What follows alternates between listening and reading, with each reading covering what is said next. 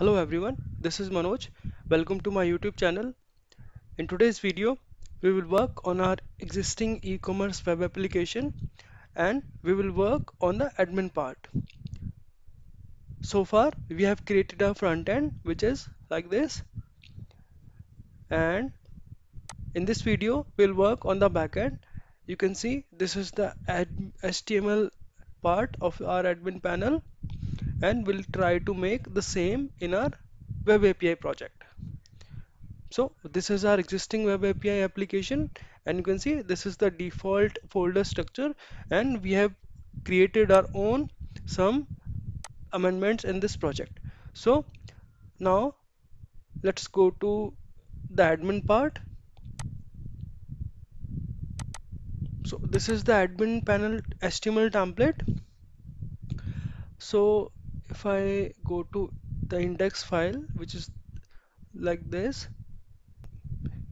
first let's copy all these folders and go back to Visual Studio. In the content, let's create a folder admin and paste all the folders inside this. So this is our first step.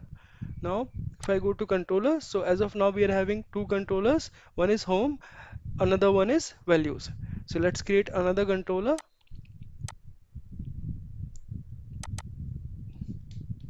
admin, and for this admin let's create a default view index. Alright, let's save this. So now if I go back to our HTML page, so first we need to create a layout as we already created for the home page. You can see this is the layout which we are using for our home, not this one. Yeah, that one. So now in the shared, let's create a copy of this and rename it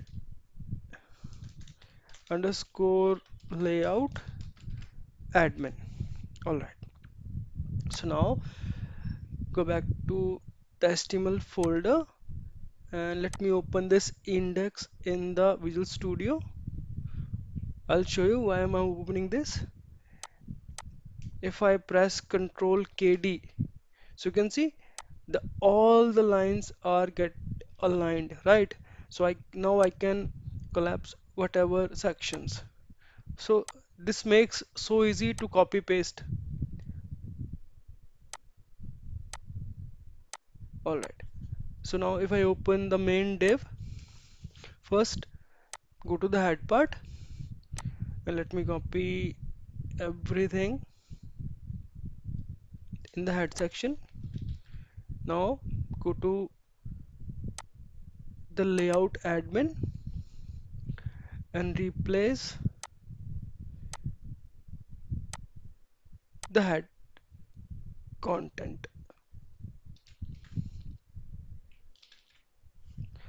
Again go back to index.html. Now we need to copy this class first, and on the body we need to paste this. And now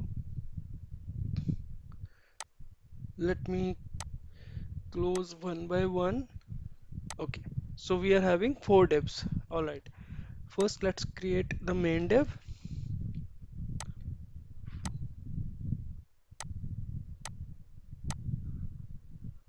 Let me delete everything which is coming from the existing layout. So this one, and let's close. Now let's copy this, paste it here, and this is the main. We will not copy this and paste it after here. Perfect. So we are ready with our admin. Now another important task is, you can see this bootstrap.css is getting reference from the CSS folder, but we have created all the folders inside content and inside admin. So we need to get a reference from this folder itself. So as you can see, the path should be content admin css and bootstrap.css. So we need to change all the files for styles as well as the JS. So let's copy, paste, also for the JS files.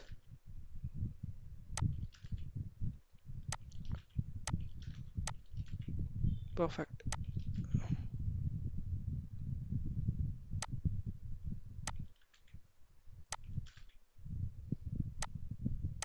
Fine. Now go to index.html, not index.cshtml, because this is our index view of our admin. So let's delete the existing part, and from the index.html, now we need to copy the main section part, which is this one.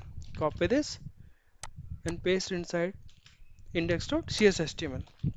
Let's save this, and now we need to check if it is having any kind of image or any references.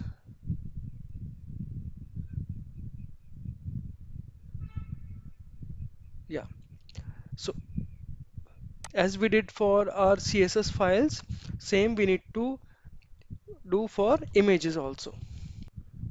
Let's change all the images. Perfect. Images, content images. Replace. Perfect. And now same way we need to change this images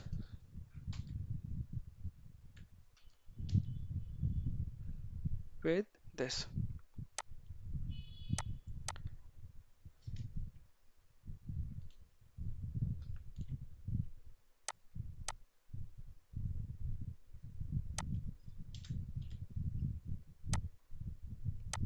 And now we need to check if we need to change any other path.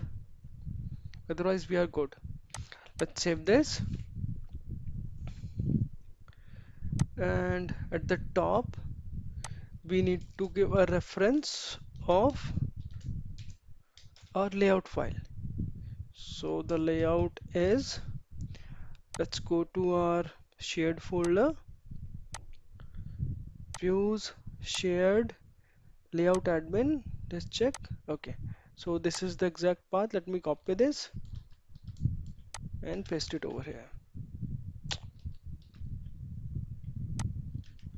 I think I copied some, control X. Save this. Now if I run the application and see what is coming if we redirect to our admin and the index view. So yeah, so you can see we have created our default admin page. Okay, some images are not coming because we didn't change the path, that's why. So as of now I'm going to delete all this because we don't need this one, because this is just for your reference. So if you want, you can include whatever you want in your dashboard page. So I'm only going to have one, two, this is randomized weekly sales. I'm going to delete these sections.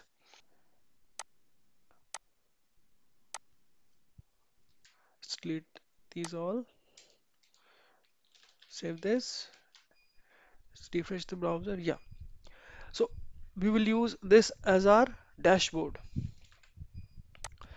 Perfect. So now we will work on our login page. So this is our login.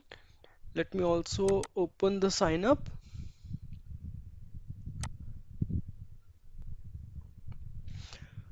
So this is a login page and this is a sign up page. So now we will create both these pages and then we will try to make a DB connection just to log in and register as a user. First we'll create this login page. So for that, go to HTML folder and open this login.js inside Visual Studio. Let me close this index.html and let me also close this one. Let's stop the solution first and go to admin controller and let's create, let me copy this, call it login. Also, okay, let's add a view for this. Add, perfect. So now we need to go to a solution explorer. So if I go back to browser, oh, I have closed that. Let me again open it. We don't need this left menu, the upper menu, and the user settings. So we'll only use this login, this form. So for that, we need to again go to Visual Studio and we need to create a separate layout for this. So let me copy this admin layout because this is related to this one only. Let's paste this and let's rename this.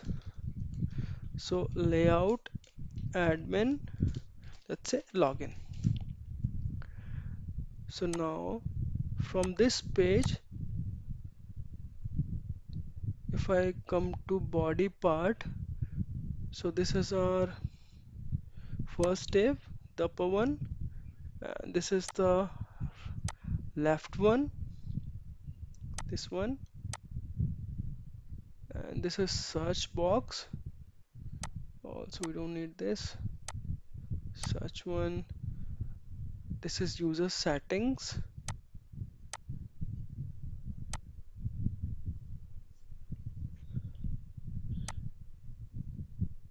Okay, so now if I come to login.html and if I press Control KD, so let me collapse admin had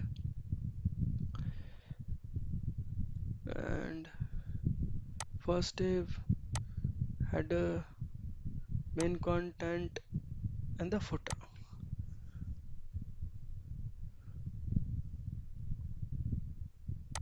So from the login, I'm going to delete all the divs apart of this render body.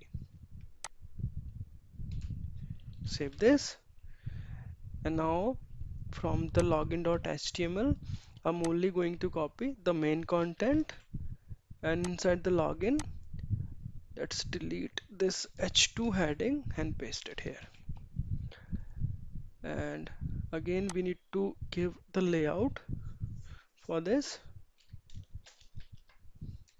Layout would be, let's save this, and we don't need this form because we will use ajax calls for this. Let's save this, and now if I run the application and if I navigate to base URL and then admin and then login, so this is our login page. So same way we need to create a register page. So again, let's close the application and let's copy this, paste, and change it to register. Perfect. Let's add a view for this, register.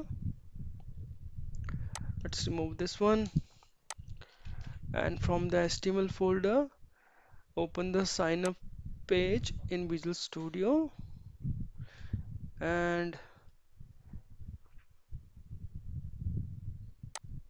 go to the main, go to the main section.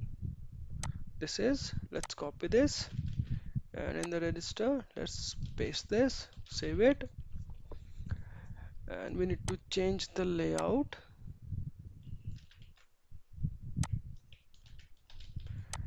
And now let's run the application.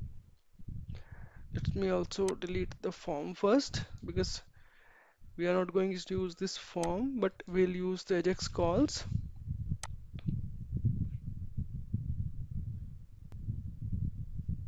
Perfect. So our sign up page is ready. So now let me close this. So we need to work on these login or register. So first, let me create some IDs for this. So let's say for email, let me give a naming txt email. Also for the password, let's say txt password. We will use camel casing for the naming convention. Save this. And for the register, for first name, the ID should be txt first name, and for last name, txt last name. For email, txt email. And these are radio buttons for gender. So for male, it should be rbtn male, capital M. And for female, it should be id rbtn female. And finally, we are having txt password. And for confirm password, it should be txt confirm password.